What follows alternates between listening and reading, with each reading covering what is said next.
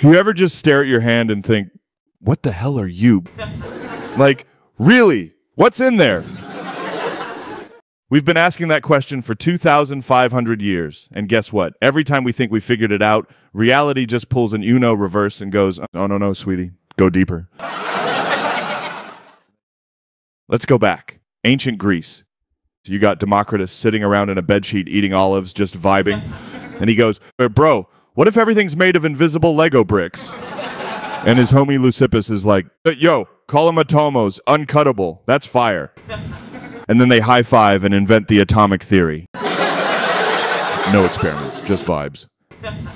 Meanwhile, Aristotle shows up like, no, everything's just a mix of earth, air, fire, water. You just need the right blend, like a cosmic cocktail, and boom, matter.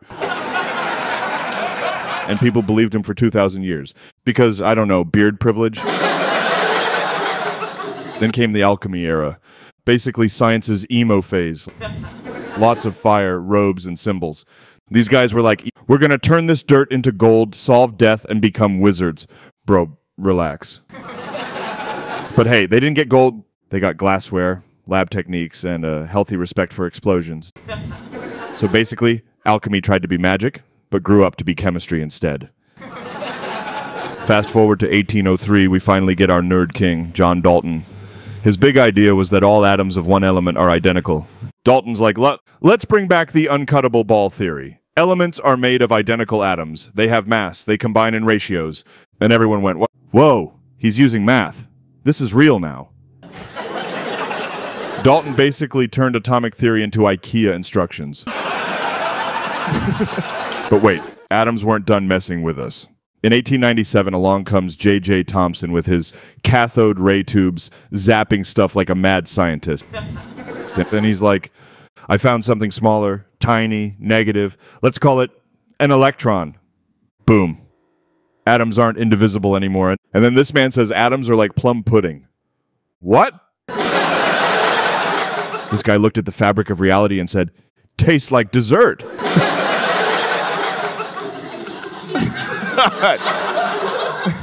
This theory thankfully didn't last. In comes Ernest Rutherford. He decides to test the pudding by shooting things at it. He shot a super thin gold sheet with particles, mostly passed through, and some of them bounced back. And in that moment, he discovered the nucleus. The atom is not a pudding, everybody. It's a tiny, angry, dense core with some electrons zipping around in mostly empty space. And everyone's like, oh wait, we're mostly empty space? Which explains why I fall apart at the tiniest inconvenience. There's barely anything holding me together.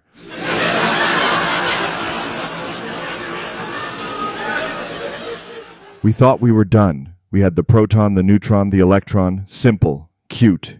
You thought! Enter Bohr, Heisenberg, Schrödinger, aka the boy band of confusion. Bohr says, electrons only exist in fixed orbits. Schrödinger says, well, technically, they're waves of probability.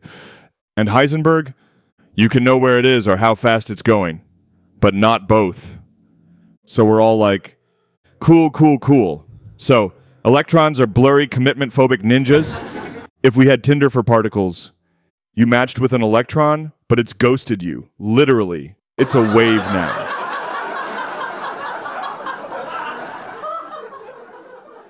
Just when we're cool with electrons, someone's like, yo, protons and neutrons made of quarks. What? So we go deeper. We had a fun time naming them, though. Up quark, down quark, strange quark. Top quark, bottom quark. Charm quark. Well, it really is like a Tinder of particles. No, I swear, that's not a list of fundamental particles. That's the emotional journey with my last date. Charm, then strange, then up, then down, then it's top or bottom, depending on who pays the bill.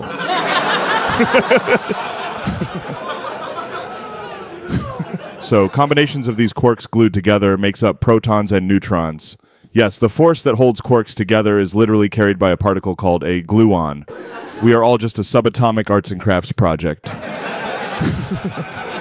Gluons, in turn, are made up of bosons, which are the carriers of 3 of the 4 fundamental forces in nature: strong and weak nuclear force and the electromagnetic force. The 4th one, gravity. That diva doesn't show up to quantum parties. Well, one of these bosons is really the main character, the Higgs boson, giving mass to everything. In 2012, the physicists really flipped out when they found it. We spent $13 billion to find one particle, and it was there. And this whole unhinged theory, with its charming quarks and moody electrons, is called the Standard Model. It is the most accurate scientific theory ever. It's brilliant, and it successfully explains, drumroll please, about 5% of the universe. 5%. The other 95% is dark matter and dark energy. That's not science. That's the universe's IT department saying, have you tried turning it off and on again? We don't know what the rest of it is. Don't touch it. And gravity, the diva again, cannot be explained by the Standard Model. We still don't know how to make it work with quantum theory. Gravity, the drama queen, really like... Sorry, I don't vibe with the others. I'm freelance. So, what's in there? Atoms. Then subatomic particles, then quarks, then bosons, then questions. At some point you realize the deeper we go, the more reality just wiggles. Confused? Good. That means you're accurately modeled after the universe. So the next time life feels messy or pointless, just remember, you're made of ancient stardust held together by particles that don't even know where they are half the time. And yet somehow, you can love, laugh, cry, and microwave popcorn. You're a walking quantum miracle. Thank you. Stay weird, stay curious, stay uncertain like a good electron.